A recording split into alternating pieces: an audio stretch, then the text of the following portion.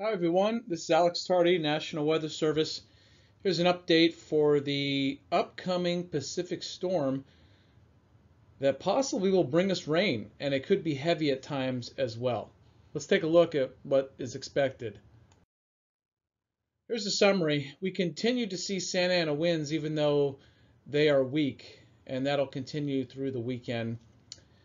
The strongest winds will be in the Cajon Pass and also the San Diego County mountains.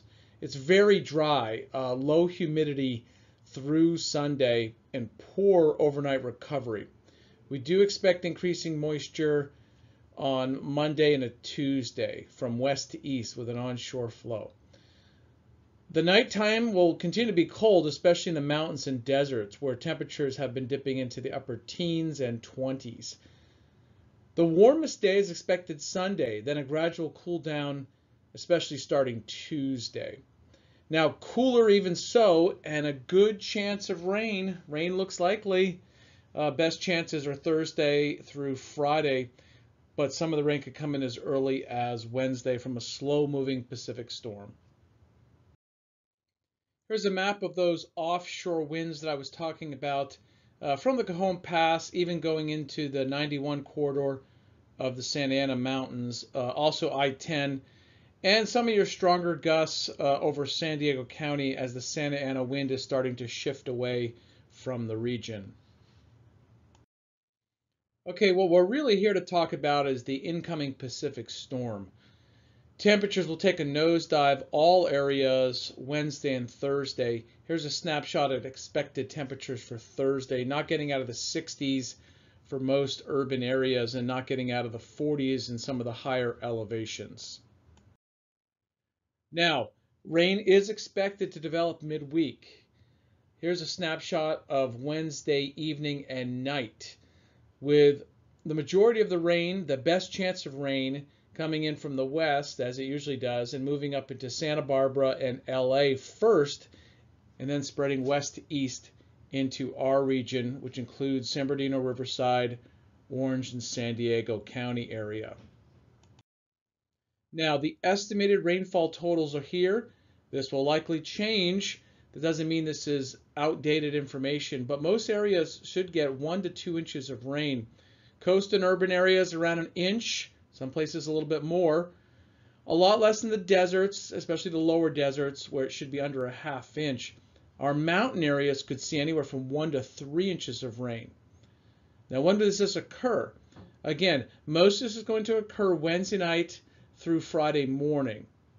There will be some light precipitation that develops as early as Wednesday morning, and some of the showers could linger right into Friday afternoon. What's causing this? It's a Pacific storm. When it approaches us, however, a lot of energy, as shown here, goes down the back side of the storm. That causes it to start to slow down and close off, what we call in meteorology. In other words, it's digging, but it's slowing. This sometimes gives it a chance to tap more tropical moisture, however. Now, once the rain moves onto the coast, those areas will see continuous rain because it does stall out on Thursday, as shown here. Then finally on Friday, it looks like it gets kicked as the energy rounds the base of it and it moves inland. So showers will continue into Friday morning. I like to show this as well, as the storm does slow, close off as it approaches the coast. Now, this will be key here. This is the atmospheric river moisture, the tropical moisture coming up from the south. Now, the storm system has its own atmospheric river moisture, but does tap into some deeper tropical moisture, as shown here at the bottom of the screen, especially Wednesday night. How much of that interacts with the storm is the uncertainty because the storm is slowing and is evolving as it approaches the west coast. So this will be important as we go into Thursday, how much of that deeper tropical moisture interacts. Either way, the storm does have plenty of Pacific moisture within itself. So because of this storm, the outlook remains wet in the last 6 to 7 days of the forecast. So Southern California and the Southwest desert area is wet and below average for temperatures in the latest outlook. Now you can monitor the weather too. In addition to the weather forecast and the graphics that I showed you, you can monitor at the link shown here. You can monitor the rainfall, the wind, the temperatures, and of course get the latest updates on the amount of rain and wind that is expected. There could be a little bit of snow as well, especially in the tail end of the storm Thursday night and Friday, right around 7,000 feet and above in our bigger mountains such as the San Bernardino Mountains.